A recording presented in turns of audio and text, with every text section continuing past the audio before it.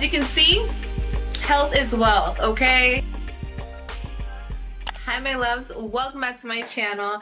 As you can see, we are back in the kitchen and I'm about to put y'all on, okay? So in these two bags, I have okra, and today I'm gonna show you guys how to properly clean it, how to prepare it in your water, and how to preserve it if you wanna keep it in your freezer for quite some time. Okra has so many amazing health benefits that can honestly be so beneficial and life-changing for some of you guys watching this video.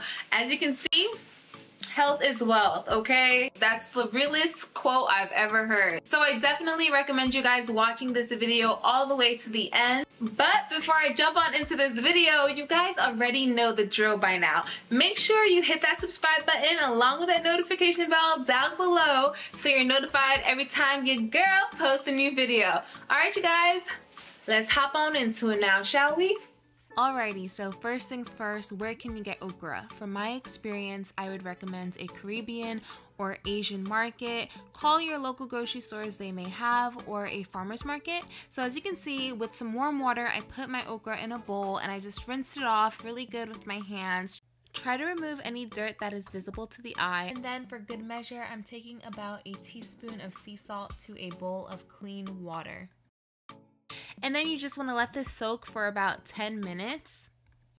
This should really clean your okra. The first step is just me being super precautious, but a good 10-minute soak will do it. And then here I go again, rinsing it off. We don't want to have any of that salt residue. Give it a good rinse, and that is it. That is how you prepare your okra. Now before we slice this up for our water, we're gonna let this air dry or pat dry. For the purpose of this video, I'm gonna pat dry this lightly with a clean paper towel. Look how gorgeous and clean she looks, you guys. I'm so excited. Okay, so I don't know what happened with my lighting, but let's just go with the vintage vibe. So what you wanna do is just thinly slice your okra. You don't want the slices to be too thin, but not too thick either. Just about this size will do. Alright, so of course some of you guys may be wondering, what are the benefits of okra? First of all, it is an excellent source of fiber, vitamins, and antioxidants, and it has so many health benefits, you guys.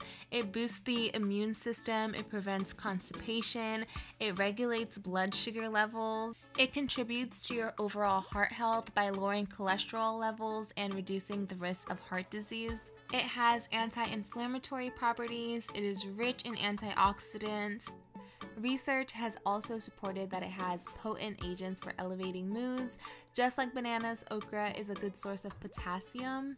And I am sure you guys already know that okra has a lot of benefits for pregnant women. And because it is rich in glycogen, helps to increase the levels of estrogen in women, leading to higher sexual stimulation and lubrication, if that is what you gals are looking for.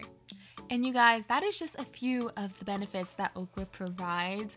It is quite incredible. Again, I am learning as I go. I am not a health professional, y'all, so I definitely recommend you to do your own research and see if this would be good for you. But for me, I am trying to incorporate this more into my lifestyle.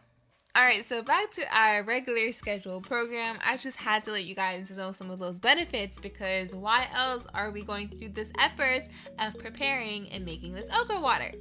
But as you can see, you want to remove the tops and the bottom of the okra and then just slice and dice your way through. Alright, so I want to say I typically go for about 4 to 5 pods for my jug of water. As you can see, I'm adding some filtered water to my container, and then I'm just going to add my pods. You want to let this sit overnight, or at least for 8 hours minimum. I do want to warn you ahead of time, if you've never had this, it will be a bit slimy and thick in texture. And that is a good sign, okay? You want that to happen. If that texture does bother you though, you can go an extra mile. This is optional, but you can strain the liquid through a fine mesh strainer or cheesecloth. And also some people like to add lemon juice or some honey to the water to add flavor, and this lasts up to 3 days in the refrigerator. In my opinion, I recommend making this okra water the day you get it and drinking it as quickly as you possibly can. The fresher, the better. Now moving on to our extra okra, we are going to preserve it. This is so incredibly easy. It's honestly the same steps that you did to prepare your okra for the water. We're gonna slice them up in these nice little chunks that you see here, and then we're going to place this on some parchment paper. As you can see, I worked with what I had, so I have like this silicone sheet, so you just don't want it to stick basically, and you're just gonna put them evenly on your tray and let this chill for 1 hour in your freezer. That's it. You just don't want that sliminess to basically be there. We want to let this dry off before we put this into a tight concealed bag, because they will stick to each other. So as you guys can see, look at that little frost bit kind of action going on. That's good because it will not stick. Now all you have to do is add it to your Ziploc bag. If you intend to freeze this for quite some time, I recommend those heavy duty Ziploc bags. But again, we're being resourceful here and using what we have. So this can last for about 6 months. Some people say it can even last up to 12 months, but hey, I don't know. I haven't made it that far, you guys.